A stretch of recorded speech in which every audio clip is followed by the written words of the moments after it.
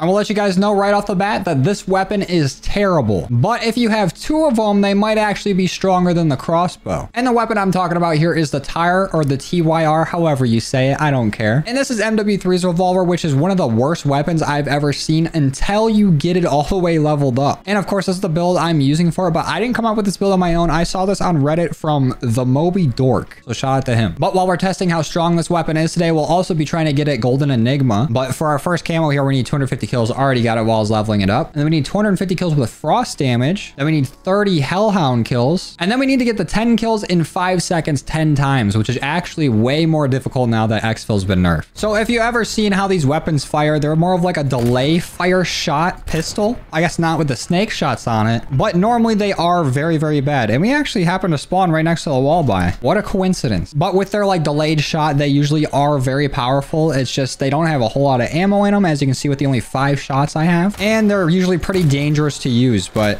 as you can see, they're basically one-shotting zombies from up close. And this is without Pack-a-Punch or anything on them right now. Like, these just demolish zombies. So I want to get these up to Pack-a-Punch 3 so we can start out by getting them to Pack-a-Punch 2 with this crystal that I got. I'll also throw on all these perks that I have in here and bring it up to rarity. But if we also want to get these Golden Enigma along the way, we have to go and find a Cryo Freeze ammo mod. So let's take on this Stronghold, because I want to get this all the way up to Pack 3 and take on a Mega Abomination. But it was big talk by Moby Dork saying that these are better than the crossbow, because the crossbow took out a Mega Abomination basically all on its own. He even claims it takes it down faster than what the Juggernaut suit would. Where's this last cyst? Where's it hiding at? Did I always struggle on these without depth perception? Okay, I think the little smoke, the fog has followed me out here. I hope this doesn't stay the whole game. Maybe if we actually clear this out, it'll go away. Oh wait, it went away from me parachuting.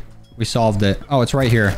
It was there the whole time. I walked right past it. You have anything good for me in here? Anything that I need? That's not the ammo mod I'm looking for. Come on. Help me out here. Okay, we might have to do a few more of these. Where's the next nest or stronghold? There's one right here, but somebody's right next to it. Are they going for it? Don't think so. It means it's mine for the taking. Oh, I think this guy is clearing out the nest. That's all yours, pal. All right, on to the next one, I guess. This effect is making my game look like an old Western. It's almost kind of fitting with our 2 revolvers. All right, stronghold number 3.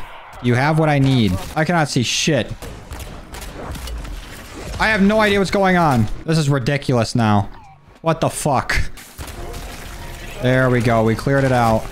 I need to clear out my vision, dude. I need some fucking Claritin. We got a Cryo Freeze Deadbolt turret circuit. Not really what we're looking for, but close. It's a good try game. This one's gotta have it, right? Oh, there it is. Finally. Okay, we got what we need. All right, now we can actually start working on grinding. And there's another method that involves the Spore contract. Last time we were doing the Outlast contract, and we might go back to it. But some people have been saying the Spore contract's faster, so I want to try it out a bit. So let's start it up. Why is Rabinoff so bad, though? And what we got to do for this strat, hold on, Hellhound, dead, is take these little tacticals that they give us for this and throw them on each one of these spores. And these tacticals normally are just supposed to like break down this little outer layer on these little eggs. But whenever you throw one of these by the spores, it starts spawning in some zombies. And normally what we would do after the little outer layer has been taken out is you just destroy the spore by like shooting it. But if you don't destroy them, the zombie spawns are just infinite. So we're just going to keep it going and see if we get some decent spawns here. And there's a little bit of zombies here. I feel like we might get a bit more in Outlast, to be honest. Maybe it's different in different areas of the map, but they seem like they respawn pretty fast. What we need to do is get our 10 kills in 5 seconds 10 times. So I need to start training these guys up and then blasting them. That should be good. That was at least 10. Yeah, I don't know how much I'm feeling this contract for grinding. Like, it's decent. There's definitely zombies. And they're non-stop.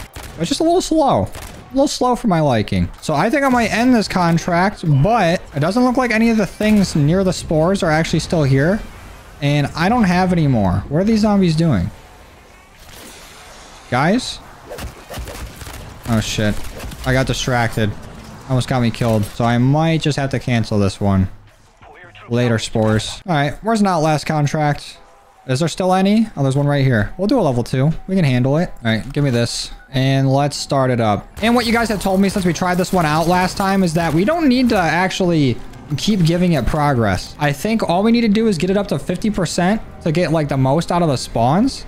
And then we just need to leave the area. And that's it. It does not matter if it goes down to 0. It'll still keep going. And we get way more hellhounds this way, which is perfect for our camo. So we got it up there, and now we just need to figure out where all the spawns are coming from to make this more efficient. Actually, I think the zombie spawns will just come to us no matter where we go. So we just gotta find a good spot to sit at. Yeah, our progress is literally at 0% and nothing's happening.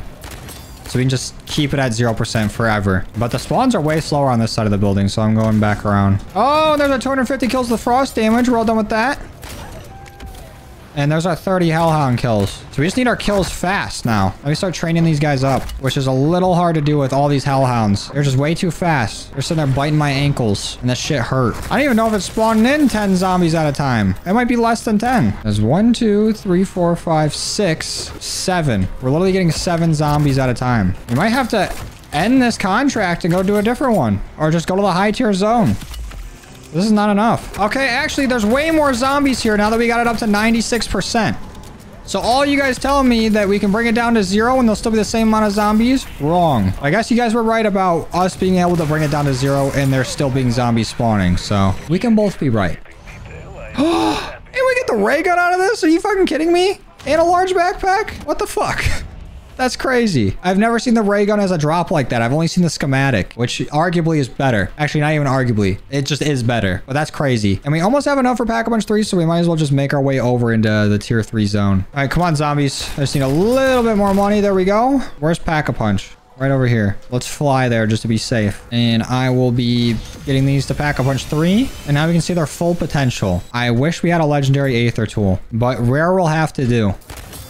This is 2-shotting zombies up here in the 3-tier zone. Oh, I actually just one-shotted them. Maybe if I just go for crits? But here's our target, the Mega Abomination. Let's throw a quick monkey bomb to distract all the zombies. Let's see if we can take this bad boy out. Don't you shoot your laser at me, buddy. Oh, it already does a decent chunk of his health. There's just way too many zombies chasing after me. I honestly wish I could just turn on the deadbolt turret and it only go after zombies and leave the Mega Abomination alone. Okay, we got one of his heads gone. Ooh, is that another one down? Nope, but it's close. I can feel it. But I am also close to dying. These zombies will not leave me alone. All right, come on. Let me pop that open for you. Oh, no. All right, well, you know, his response to that. Okay, here's what we're going to do. I'm going to call it a mortar strike. Maybe that'll kill enough zombies for me to get my frenzied guard back. I'm starting to realize maybe that doesn't go towards my frenzied guard. Oh, you know what would really help? Dead shot. But I'm broke as shit. Completely out of ammo now. Oh, wait. There's some on the ground. We're back in business. Okay, so this definitely does not kill the Mega Abomination as fast as the crossbow does, but maybe that's because I can shoot the crossbow from longer range. And this I kind of have to be up close and personal with it. But I'm making excuses for it. It's still doing some pretty hefty damage, though. Gotta give it that. Oh, and there goes another head.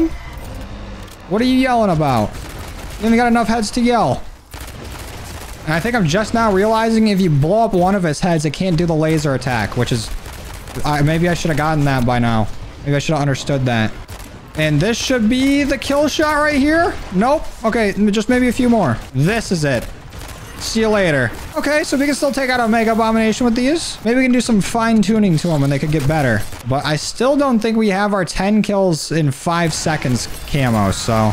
we need to start working on that. And now the Aether Storm's on its way. Where's it starting from? Oh, all the way over there. We got a little bit of time. But I think I have a plan to try to get our 10 kills rapidly. Since I have the first act done, I still have this mission here to extract. And if I go there, I'll have a bit of extra time to grind these camos out. And the zombies there will be easier to kill. And I think they spawn more of them as well. So let's call it in.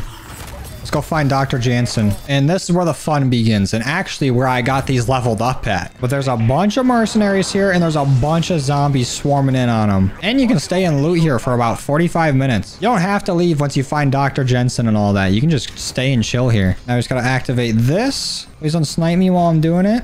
Or we're going to have an issue. Yeah, you need to stop. Oh, that's way too many dudes. Okay. At least we still have self-revives.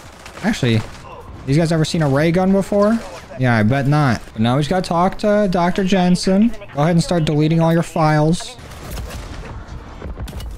Damn, and I'm down again. What the fuck? I'm throwing. I think we still have like 2 more self-revives though, so good thing we found a lot. All right, she's all done deleting her shit. Now we can leave. But once we make it up here to the helipad, this is where the real exfil is. The non-nerfed exfil. And now that our exfil helicopter is here, all we gotta do is just not get in it. And zombies will constantly spawn here unlimitedly for the next 33 minutes. So we should be able to get all of our 10 kills rapidly. And hopefully we'll be able to get out of here with gold. Just gotta train around for a second until there's enough zombies on the helipad. Oh, there's a lot actually. Look at this. This is pre-nerf exfil levels of zombies. And on top of it, I don't think I can crash here, knock on wood. Because I'm literally the only person in this server. Because this brings you all the way to your own little area. Look how many zombies are right here. That's definitely 10. It's gotta be. Yep, there it is. So if we didn't have any more camos to do, we could just sit here and kill all these zombies all we wanted. And just a little added bonus for those of you watching this late into the video. If you come in here with any deadbolt turret circuits, there's a nice convenient deadbolt turret right here.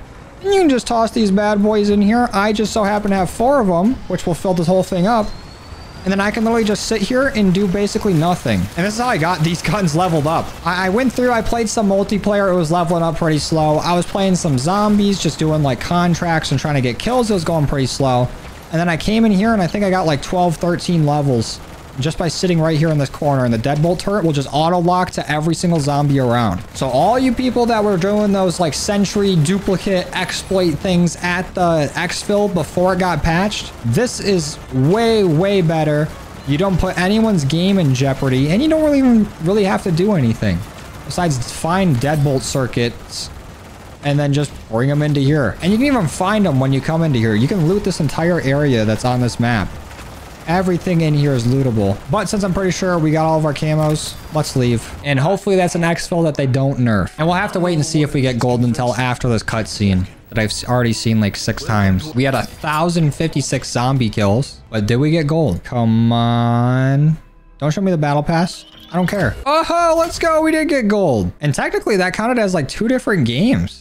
That's weird. It only showed the 2 camos at the end there. But we got every single camo for our TYRs or their TYRs, whatever the fuck they're called. And we still need to do our 3 other pistols to get the zircon scale. And just in case you're curious, this is what our TYRs look like in game with Golden Enigma. And they have a pretty sweet inspect animation. These things are sweet. So maybe these didn't live quite up to the crossbow damage. Maybe I didn't have them built quite right. Maybe we could have went a little higher on the rarity and added Deadshot into it to add to the damage. But these are still way better than I expected them to be. When I first started using this pistol, it was awful and I was dreading using it. Then I came across that post, decided to build it with snake shot and akimbo, which I should have done in the first place. And these things are nasty. But I'm gonna go ahead and end it here. Again, thank you guys for all your support since this game's came out. I truly do appreciate it. And I'll see you guys in the next one. Later.